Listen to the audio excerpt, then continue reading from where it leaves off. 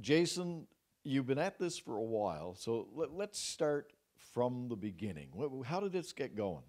Well, about 2 years ago, actually, June 1st, I'll say is 2 years ago, I started this company. What happened was I liked to barbecue, but I could never find anything to clean my barbecue with that was natural and safe. So I went around to the stores, and all I found were imported products from outside the province, outside the country, from overseas, a lot of plastics and a lot of dangerous bristles. I didn't like that. So I called my dad up and said, "Do you have a piece of juniper?" That's how it started. Why juniper? That's a great question, Dave. So juniper is a very special wood. First off, the word juniper, actually it's tamarack is the type of tree. We call it juniper in Newfoundland, but tamarack translates into wood for snowshoes. That's the actual translation. So it's kind of neat. It's Canadian. It's very local to us. It also has some very interesting properties. It doesn't rot, it doesn't get moldy, and it's known to neutralize bacteria. So making it a very suitable wood for a food grade purpose or cleaning your barbecue grill. In Newfoundland, you may know people that burn juniper in their wood stoves, in their sheds, whatnot. Juniper is known to burn really, really hot. Well, that also means that it likes to resist heat. So it doesn't burn as easy as some other woods, which means it lasts longer on a barbecue. So you're from here in Deer Lake, and you've turned this into a local business. How's it been going? We've been having a ball. So it is a family business. My dad, my uncle, my mom, my wife, my sister, my cousins, we're all involved in it somehow. We have one non-family family member on the team who's in St. John's, handles our social media, Leslie. But the rest of it is a family business that happens right here. The west coast of Newfoundland has been extremely supportive of this project. Once we got going, they really helped us, gave us the energy and the support to grow it bigger. We now sell our product all over the world. We've sold to every continent except Antarctica. We've sold to over 70 countries. We have over 400 stores throughout North America that retail our product. Every Sobeys in Atlantic Canada carries our product, and we're just about to announce another national dealer coming online that we have waiting on the PO, so I don't want to jinx it, and a third national company that wants to carry our product. That'll likely be a 2020. So yeah, it creates employment in the local area. And it really, really works because I've been using one for over a year, ever since I heard about it in the beginning. And like I said, it works. I can't say anything more about it than that. It does. And that's what I tell people. It's not gimmicky. It doesn't have a whole bunch of other gadgets and all that kind of stuff. It does exactly what it's supposed to do. Clean your barbecue grill safely with a natural product. It leaves nothing behind at all.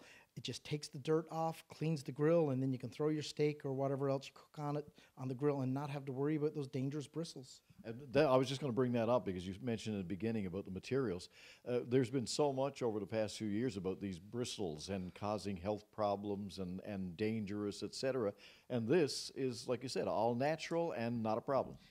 Correct. On Monday, I went to visit a little boy in Halifax, Brady Tuvell. I think that's his last name. I'm forgetting, but Brady anyway. I went to visit him and his family. A couple days before, or the weekend before, Brady ingested a wire bristle. He had to get rushed to the IWK. They had no idea what the issue was. They thought it was an appendix attack. The surgeons looked, couldn't find anything wrong with his appendix, but when they were doing the surgery, they happened to notice a bristle that punctured his bowel. And they removed it, and thank goodness he's okay. But if they hadn't have found it, we don't know what the outcome would have been. So I was over to visit Brady, and actually for the month of June, what we're doing is anyone that orders our product online, we're donating $10 in Brady's name to the IWK for every online order. You just don't stop. Yeah, we're trying to. We really want to change the barbecue industry. There was another lady in the UK just yesterday that ingested one, became ill. This doesn't need to happen anymore. There are better solutions. Buying cheap and foreign objects, such as metal and whatever else, is not needed anymore. We have a locally produced solution made right here that employs local people, and all the money stays here. Which is a great segue for what I was about to say to you next. When we go through the door that's behind us right here, your workshop area, Door number 1 or door number 2? we'll take them all. When we go through that door, just run through so that our cameraman here can get some idea and we can piece it all together. You've got your whole operation in this building. So how does it start? You've got your slabs of wood from the beginning and go from there. Right. So how it actually begins is we contract harvesters in the woods to cut the actual tamarack or juniper trees. So we get big logs. And those logs then go to the mill and they get turned into live edge slabs. And then those slabs are kiln dried. We bring them down to about a 6% moisture content. Once that's done, they get sanded the same as if you were doing a hardwood floor. We take that product back to our shop, and then we run it through our process. Starts by today. It starts by turning it into a 16-inch long blank, and then we shape that blank, all done with just hand tools. Like I say hand tools, but like table saws and chop saws and belt sanders. We turn that blank then into the shape of a barbecue scraper. We then sand it so there's no rough edges and it feels good on the hand. Then we hand stamp it with our logo. It's burned into the actual product. Then we dip it in a high-grade cutting board oil. We let it dry for about 24 hours. Then we add a tag, put it in a box, and ship it to our customers. When all that's done, you end up with one of these. You end up with exactly this, Dave. That's it. Isn't it amazing? It looks so beautiful. I love the grain patterns. We can pick any single one of these, and every one is unique and different in its own way, but every one is beautiful. I have a stack of them at home that I'm not willing to sell. I just every now and then run across one. I'm like, oh no, I can't sell it. It's like become little children to me or something. You're going to actually add that into your business thing here, your poster, and that's saying no two alike. No two alike, absolutely, no two alike. What else happens is, I'll show you this one here. I got to show you this one. So sometimes the wood looks like it's almost like it's glued together, but we don't actually glue the wood together. The juniper barbecue scrapers are 100% solid piece of wood. There's nothing done with this other than cutting the solid piece of wood. However, sometimes we have wood that can't become barbecue scrapers. It just doesn't make the cut. And what we do then is we take it and we laminate it, and we produce some other alternative barbecue accessories. Bottle openers, we have a wine caddy, and we're always thinking of new creative ways something that fits with the barbecue theme, though. We are a barbecue company. You just got ahead of me again, because on the table over here there's a whole array of different things that you've turned well, I can't say scrap, but this is too nice to say scrap. Yeah, but the pieces that can't become barbecue scrapers that are useful become other things. And we're working with a bunch of local companies to do innovative ideas, and we haven't quite got everything sorted, but if you go down to the local brewery in Corner Brook, like Bootleg Brewery, their tap wall, that's actually a piece of juniper from us. If you go over to the Westgate, next door to the brewery, the cocktail lounge there, that's all decorated in our juniper. If you go out to the brewery in Stephenville called Secret Cove, their table, the bar top, is juniper that was, eventually would have became barbecue scrapers, except that became, their bar top.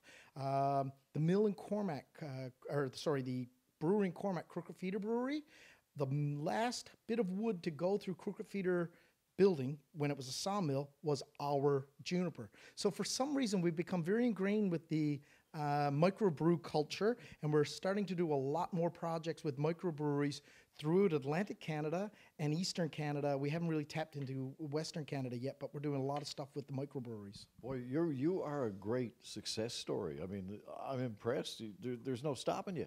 Yeah, I'm a little bit energetic at times. I feel tired at times, though. I just got off the road from I spent 20 days, 6,000 kilometers, went to Canada's largest barbecue competition in Ottawa called Capital Barbecue Fest. Then I did some Rib Fests. Now I'm home for a week, and then I go back on the Rib Fest tour again for another 3 Rib Fests on the mainland before I get back home, yet again. I thought you were going to say you just came back from every continent except Antarctica. I'm going to go to Antarctica and bring a scraper. Not a lot of barbecuing down there. No, apparently not. Penguins don't barbecue much. Well, what else can I say to you? I mean, it's a great success, and you're going upward all the time. I am, and I gotta say, it's thanks to the people on the West Coast. I mean, the West Coast of Newfoundland has been so generous to me. The local retailers in the area, Georgia Ski World, were the first people to retail our product for us, and they've just been gangbusters selling our product. So if you're looking for a barbecue scraper in the local area, we have Georgia Ski World, Rugged Edge, we have Coleman's, Sobeys, Foodlands. So there's lots of places to buy a locally produced barbecue scraper made from materials that all come from within 100 miles of this footprint where we are right now, and it employs all local people, and every single dollar from this project stays in Atlantic Canada and is or in the West Coast. I say Atlantic Canada because I travel a lot through Atlantic Canada, but it all stays here on the West Coast. We spend every single dollar we can locally.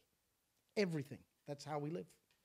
That is great, right? I was going to say, I said at the beginning that I've been using one for over a year. My wife bought a couple before Christmas for stocking stuffers. So, I mean, you don't have to convince me about this. I'm sold. Thanks, Dave. You need a couple more now. Well, Christmas time tends to be extremely busy for us for stocking stuffers. I wonder why. They ship well and they're light. This time of the year, what's really important for us right now is getting the message out about the dangerous bristles, making sure that no one else gets sick. There's just way too many people that are being injured because of something that should be enjoyable, but instead is causing them injury, and there's absolutely no reason. So this is a solution to that problem. It's basic, it solves the need, it does exactly what it's supposed to do and clean your barbecue grill. It doesn't do anything else. That's it. Do you sell from here? I mean, this is your production. You don't sell from here, do you? No, today, well, I mean, if someone comes through the door, yes, we'll take care of them. But you'll notice this, like the walls that we're doing in the doors, this is being done to open a storefront. So it's going to have a barbecue-centric theme soon enough, but as you can tell, I'm a little bit busy and I can't solve all the problems that I'm trying to. Right now, my problem that I want to solve is getting the message out about the dangerous bristles. Then we're going to add in a storefront in here and likely sell locally produced products that align with the barbecue industry. Again, that would be, spices, rubs, sauces, barbecue scrapers, bottle openers, things of that nature. Maybe a steak. Maybe. Nah, I won't sell steaks from in here.